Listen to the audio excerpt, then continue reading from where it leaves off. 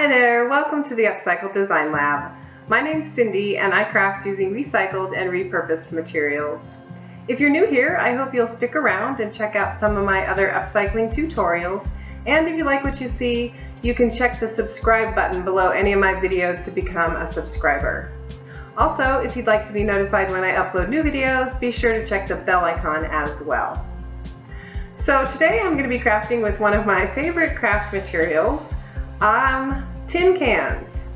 I've done a similar project. I made a frame out of some tin cans, and I'll put the link to that tutorial in the comment section of this video. But I'm gonna experiment a little bit more by using this tin cans to make some frames for some small mirrors for some upcycled home decor. So the first thing you're going to need is just your little piece of mirror. I'm using this small oval shape, and you're going to want some corrugated cardboard, a pencil or pen to draw out your shape, and then you can cut the cardboard with anything you like, but I like to use this grapefruit knife. You can get them in a lot of different styles. Some of them have like a double tip down here or something. They're weird, but this one is just serrated on both sides. Got a tiny bit of a curve here, and then the thing I like about this one is that it has really small teeth. I bought another one that was similar, but it had bigger teeth and it's just harder to use. These tiny little teeth give a nice smooth cut. See here, I just have a regular cardboard box, and I've gone ahead and I've traced around my mirror shape, and then to make the frame size I measured this 2.5 inches all the way around, and then drew another oval. You can certainly make the frame any size you want or any shape you want, just based on what you like with the mirror shape that you have. So I've got my shape traced out 2 times, once on this side and once down here. And the first piece I'm going to cut out the inside circle and the outside circle, and the second piece I just want to cut the outside edge, even though I have the inside circle traced on there. That'll be so that I can line up the mirror on that. This will be the back piece. So what I like about this knife is that it's just really easy to start the cuts. You just kind of work your way all the way through, and then you can just use it kind of like a saw. And with these small teeth, it's very easy to guide the knife and to just stay on the line.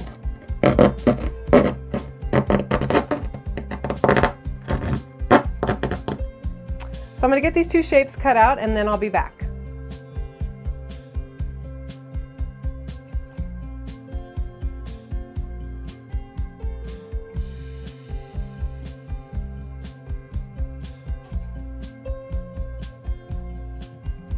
I've got my 2 cardboard shapes here, and the next thing I want to do is cut some fabric to cover my cardboard pieces. So I've got some scrap black fabric here, and I'm just going to use 1 piece. So what I want to do is I want to be able to cover the back of the cardboard. So I'm going to trace around this shape, and then I'll cut it out about 3/4 of an inch bigger so that I can wrap the edges around. So I just want to place it on here where I have some extra room. And then I've got a white gel pen that I can use to trace.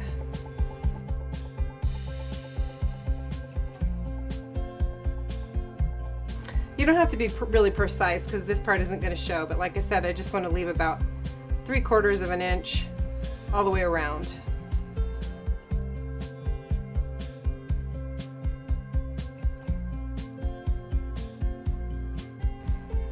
And then the other thing I have here is, it's called Wonder Web. You use it in sewing, but you can also use it for cardboard. And because I'm going to be gluing or adhering this to my cardboard, I could use glue to glue it on, but this just gives you a nice smooth finish. So I'm going to cut out another shape in this oval shape, and this time I can just cut it exactly the size of my cardboard.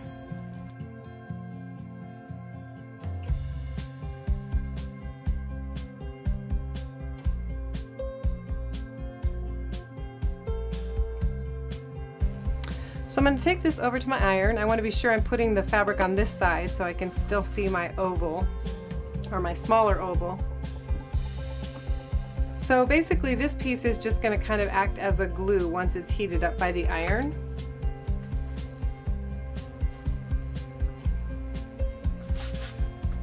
So I'll press that on there, and then we'll be back to wrap the edges around. So you can see I've got my fabric adhered to the cardboard. It's pretty tight on there. I mean, you could pull it off if you wanted to, but you can see it's got a nice smooth finish to it. So the next thing I'm going to do is just use my scissors to cut every 3/4 of an inch or so, not quite to the cardboard, until I get all the way around.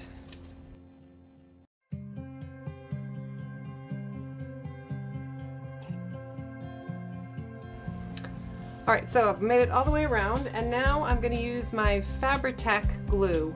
If you've never used this glue, it's not a great glue to get on your fingers. It doesn't wash off real easily, but the great thing about it is that it grabs really quickly.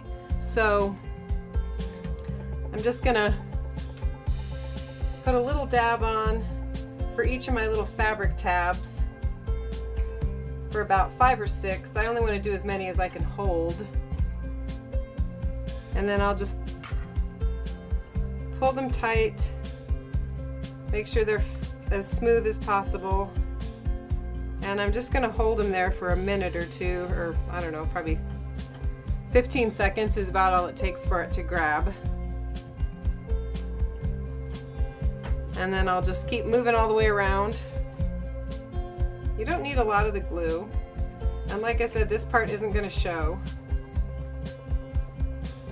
You just want a nice clean back part, and you want your edge of the cardboard to be covered with the fabric.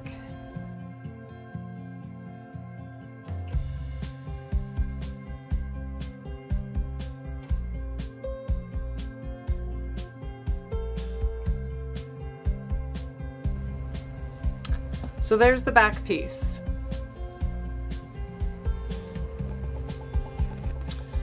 For my top piece, I have some of my same fabric that I've cut and sewn into a nice long strip. It's about 1.5 inches wide, I guess. And what I need to do with this piece is put my fabric on the edge and wrap both sides of it, and then I'll do the same thing on the inside of the little donut shape. So I'm going to use my Fabri-Tac glue again. And I'm going to start by just gluing it on the edge here. So I'll just lay down a little bit of glue, and then I'll try to get this as centered as possible. Doesn't have to be perfect, but you want enough to wrap around both sides.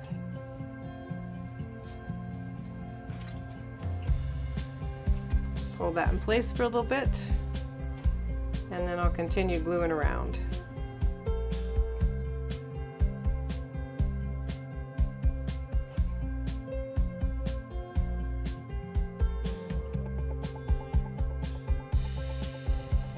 And then once I get to the end, I'm going to trim it off and just leave a little bit to tuck underneath.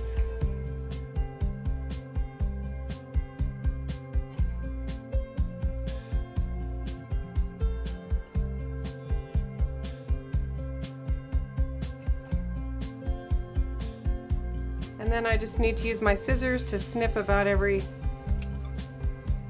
3/4 of an inch on both sides. And I'll go ahead and use the Fabri-Tac glue to glue these tabs down as well.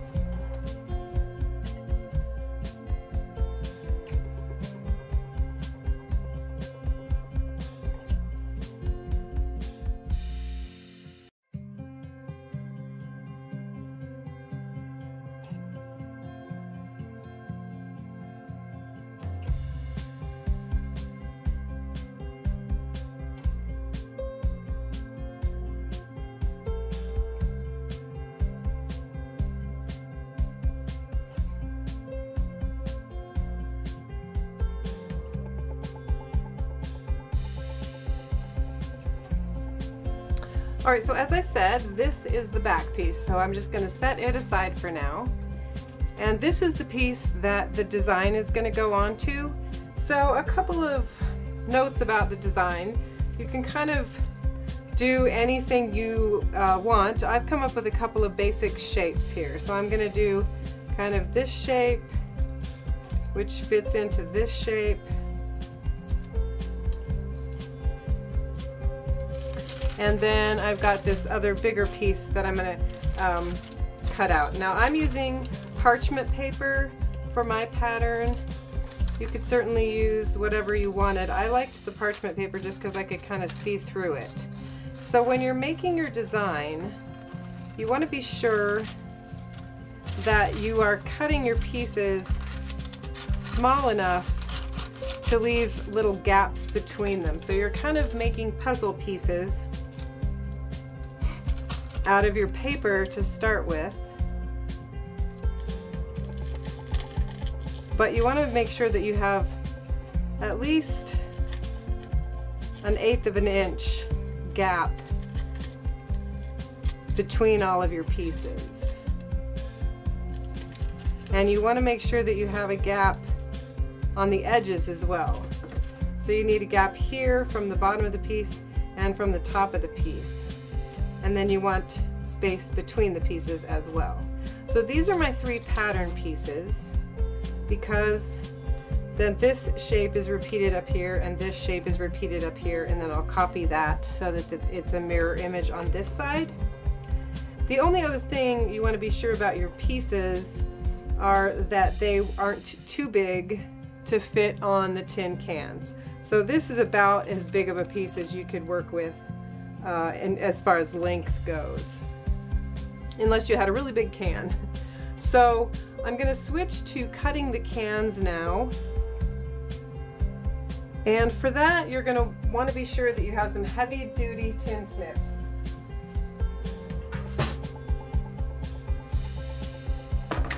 I like these pair because they have a scissor handle.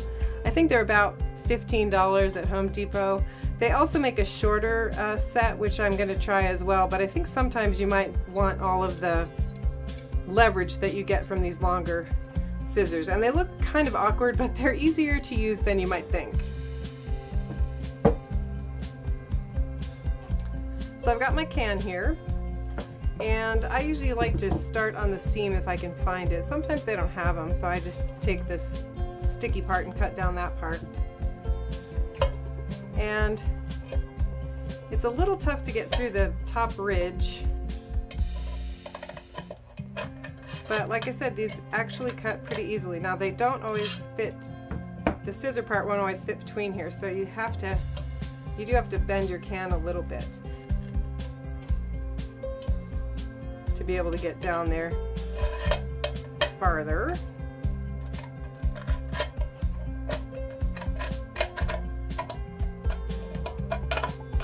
Now I'm not going to use the bottom of the can, so I'm going to cut into it a little bit.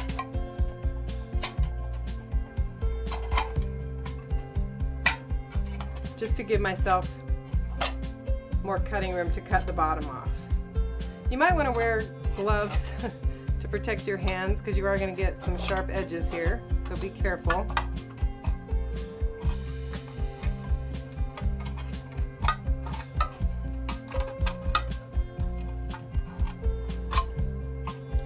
Sometimes it helps if you switch angles.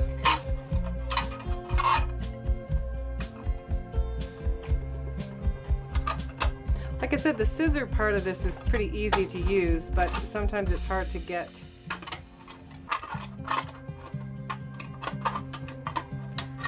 the snipper part where you need it because of the can's shape. It kind of fights against you a little bit. Some cans are a little harder to work with than others too. You might find a particular brand of can that's easier to cut for you. But if you're patient, you can get it done.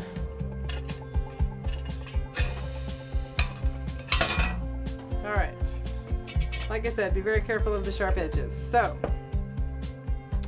the other thing I need to do before I try to flatten it out is I'm going to trim off some of these really rough snags here on all of my cuts, and then I need to cut this top edge off as well.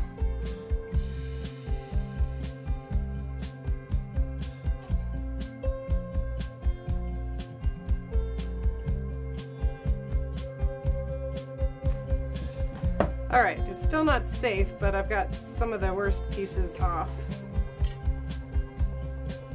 And the first thing I want to do is flatten this out. So to start with, I'm going to just use my hands to open it up some. And this is here again where some cans may be easier to work with.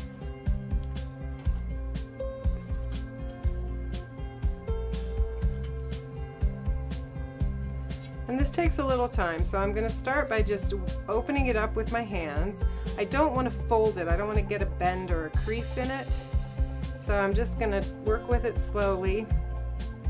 And then once I have it opened up a little bit, I'm going to take it over and I'm going to roll it over my leg the opposite direction. Alright, so this is about as much as I can do with just sort of worrying it with my hands. And you want to be able to flatten out your piece with your hands before you move on to this next step. So my edges are still pretty curly, but you can see that I can get it flat pressing on it, and I'm not actually making any folds or crinkles in it. So I'm working on about 1.5 inch piece of foam. You could probably use a towel or a cushion. You do want to protect it, so I just have a cardboard box here. And I'm going to press my piece down a few more times. And then I've got a rolling pin here as well. So what I want to do is just to kind of roll out my piece, getting it as flat as I can without actually making a crease in it. And then I'm going to use my rolling pin to encourage it to stay flatter, which is not an easy job.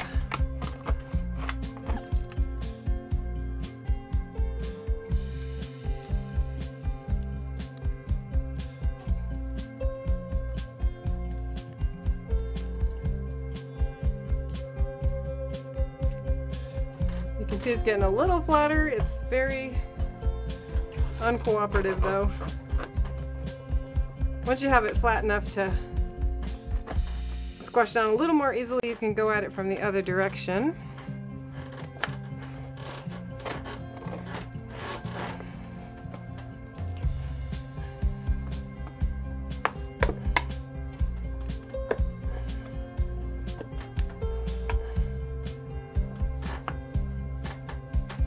Don't be afraid to push the foam all the way down.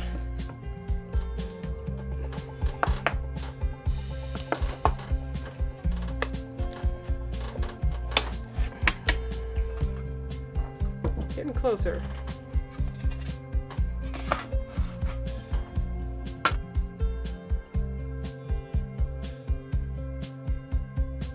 So now I have it pretty flat.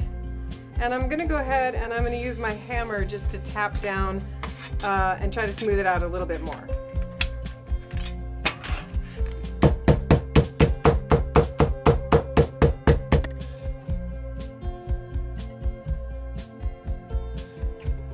I thought I would kind of smash the ribs, but it's not really.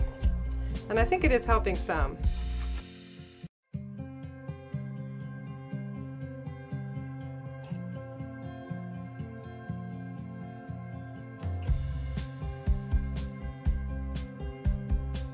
Try rolling it one more time, but you really can't get it a whole lot smoother than this, and the tacks are going to help hold it down, plus you're going to cut it out. So this is probably about as good as you're going to get it flattened out. So here's where it gets interesting. I've decided I'm going to use the silver side, and I have my 3 pattern pieces here. So I need 2 of these, 4 of these, and 2 of these. So I think I can get 1 of these out of each of that, and I can get 2 out of here. And then I'm going to use the lids for my little arch piece, or I don't know what they are, my little top and bottom pieces. So So in order to hold my pattern pieces while I cut them, I found the easiest way to do that was with some binder clips. And you can't always get a hold of the piece the way you want it, but if you trim off some of the can, you can go ahead and trim it and then clip it and move your way around the can. So let's move this stuff out of the way. And I'll cut these two pieces first. It's not always easy to get a curved angle, so if you have to just kind of cut some of the piece out of your way, that's fine.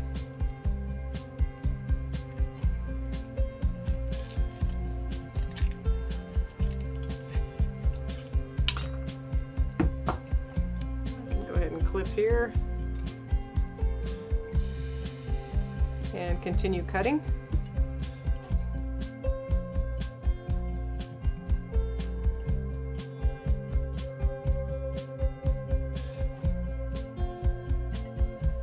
This is going to have a lot of sharp edges too, so you want to be careful.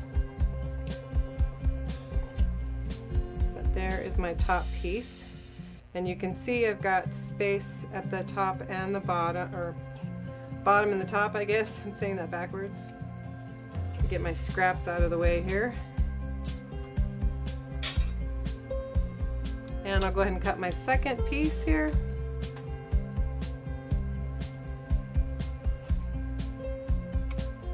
And I'll just continue cutting my pieces out using my binder clips and laying them out on my frame here.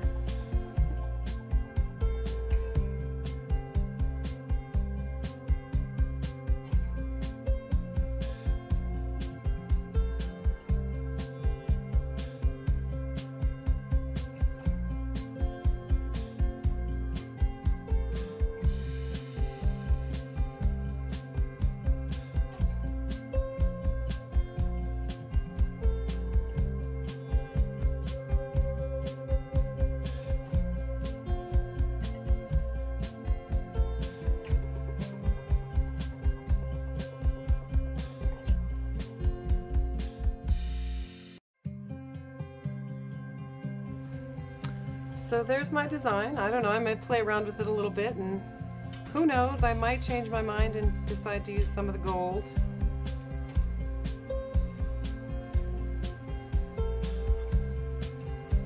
Maybe that's sort of fun. I don't know. Anyway, the main point is that I've got my puzzle pieces on here, and like I said, I've got some room between both edges and some room between the pieces.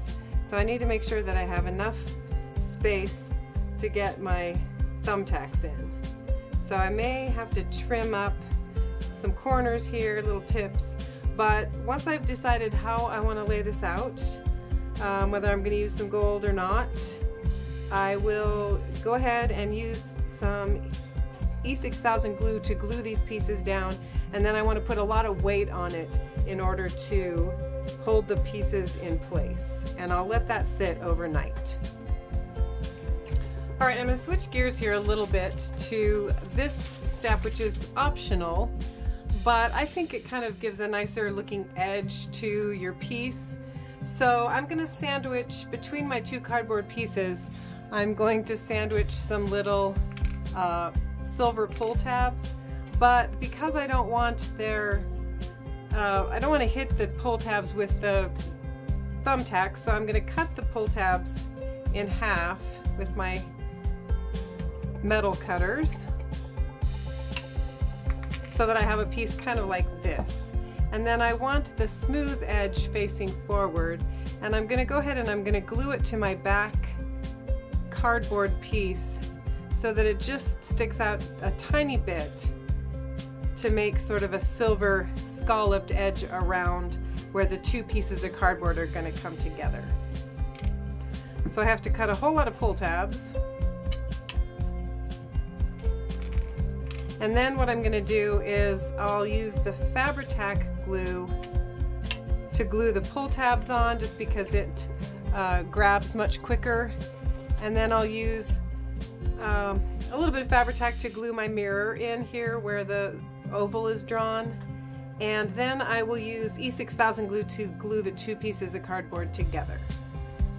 So like I said, I'm going to use my Fabri-Tac glue here, and I'm just going to put a little bit of glue down and then lay these right along the edge so that the tip of the curve is just lined up with the outside edge of the fabric.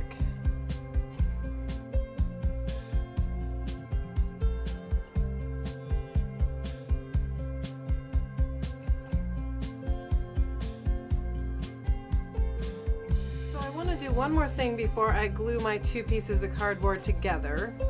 I'm going to put some little spacers in the field of the cardboard right here to hold it more level with the pieces that I've put around the edge here. But I want to make sure that I'm putting the little spacers in spots where I won't hit them with my thumbtack. So based on my design here, I can put one in the middle right at the top and a couple on the sides of these big pieces. So I'm just going to put a couple of little spacer pieces, I guess, to hold the cardboard a little more level. So I'm ready to glue the two pieces together. Now you could use the Fabri-Tac glue if you wanted, probably for this. I'm going to switch to my E6000 glue just because it's a little thicker.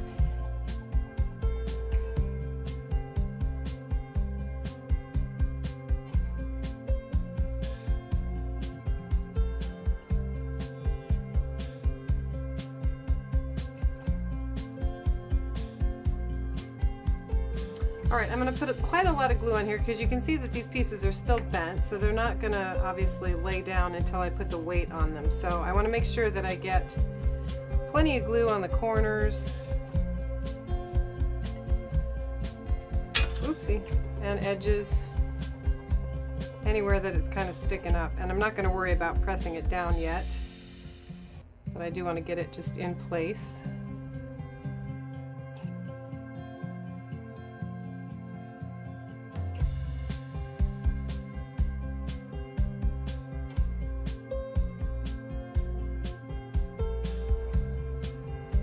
Alright, let me go find something to put on here to hold it all down, and we'll be back tomorrow.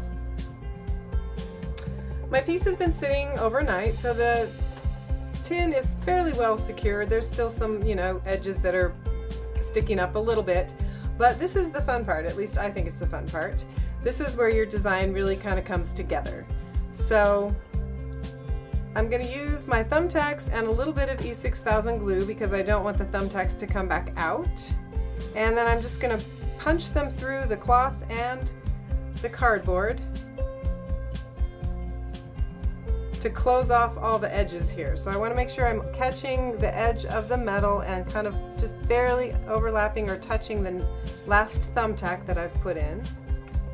And I'm just going to go all the way around and make sure that I'm covering up all of my rough edges with the thumbtacks.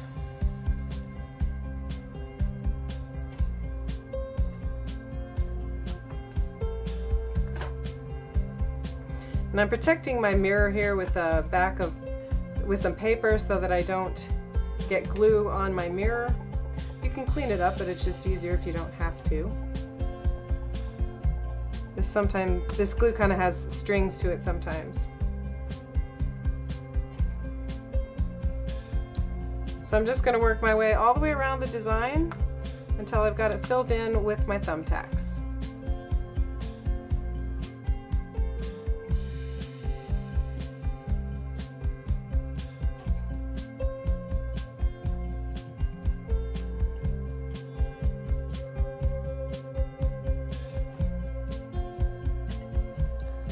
I've got everything done but the outside edge, and I just wanted to make a couple comments about that because I put the little metal edging here. Sometimes I might hit these pull tabs with my thumbtacks, so in some cases I may need to kind of clip off part or all of the nail head from the thumbtack And to do that, I just have some little, I think they're nail pullers or something like that. And it's very easy just to shorten up the point of the thumbtack if you need to do that. Obviously, it's preferable if you go between the tabs, or if you're in the hole where the pull tab is, and you can use the whole thumbtack, then that's preferable. But if not, you can use these kind of cutters just to cut down the thumbtack so that you can get it into the piece flush with and flat.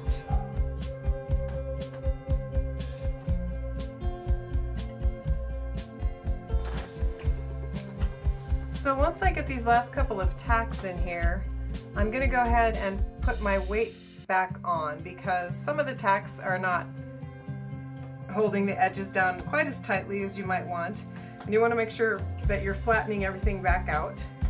So I'm going to get these last couple of tacks in, and then I'll get my weights back out and let this sit again overnight. So there's just one more thing I need to do to finish up my mirror. I've got a couple more pull tabs. I'm going to use a couple more thumbtacks, and you could use rope or whatever, but I just have a piece of plastic bag that I've braided together for my rope to make my hanger hook.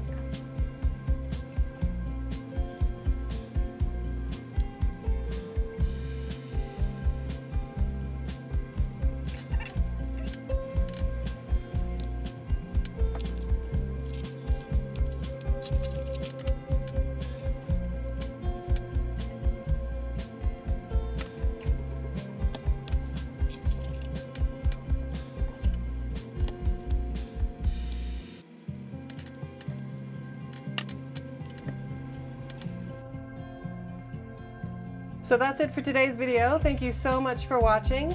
If you haven't already, please consider subscribing to this YouTube channel, and be sure to give this video a thumbs up if you enjoyed it. And I hope to see you again soon in the lab. Thanks again.